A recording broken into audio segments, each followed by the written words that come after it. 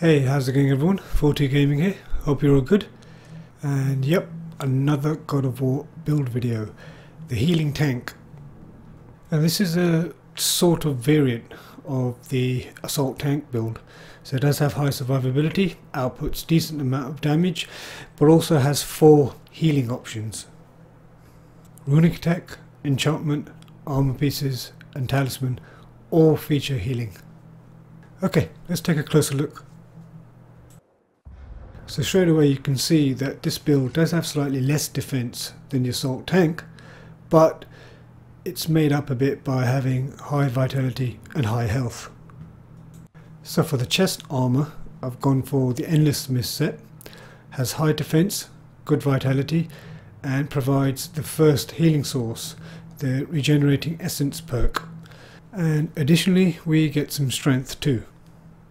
Moving on to the gauntlets. So of the same set, the Endless Mist, and finally the waist armor, gone for Warbelt or Fallen Ash. This has a high defense value on it, so it really helps the build push over 350 defense. As for the talisman, I've gone for Aegir's Protection. It's a nice defensive talisman and also is the second source of healing. Has 2 enchantment sockets, so helps to push this build over power level 9, and that'll help tackle some of the tougher enemies, especially the higher level ones. Alright, so going through, taking a closer look at the enchantments. I'm using Envari's Soul, so this is the 3rd source of healing, and the rest are my usual ones. I use the multi-stat bonuses, and I've also stacked a few defense enchantments, again to help reach that 350 defense threshold. And as this is a healing variant, I've changed Atreus' outfit to the Runic Vestment, just to provide that extra chance of additional healing. Okay, so looking at the weapons, for the axe runic attacks, gone for Strike of the Utgard and Frost Giant's Frenzy. It's a nice melee close combat option. For the axe pommel, I've gone for Mistborn, has the healing mist, so you could look at that as a 5th healing option, but also features high vitality and decent defense.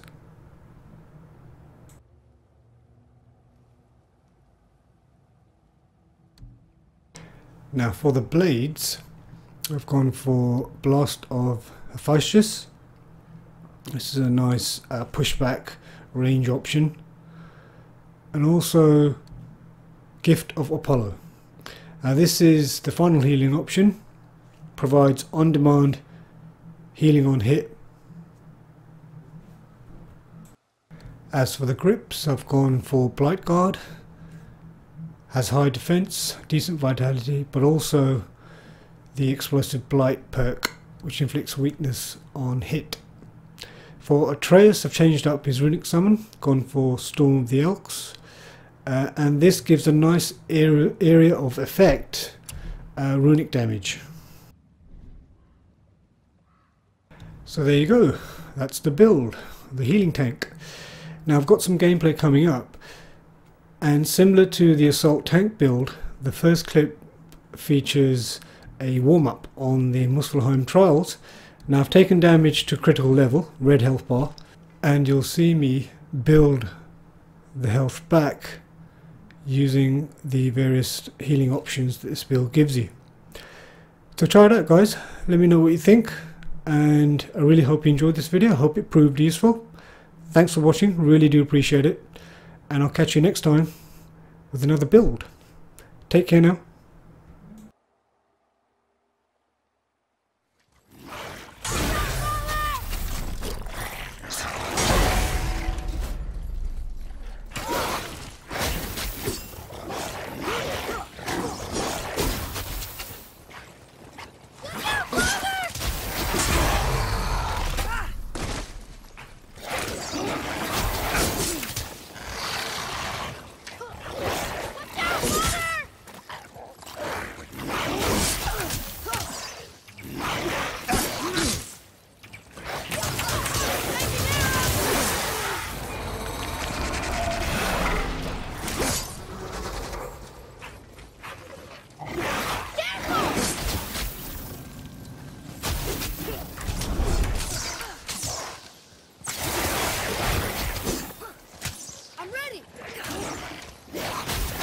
Consider a tactical retreat.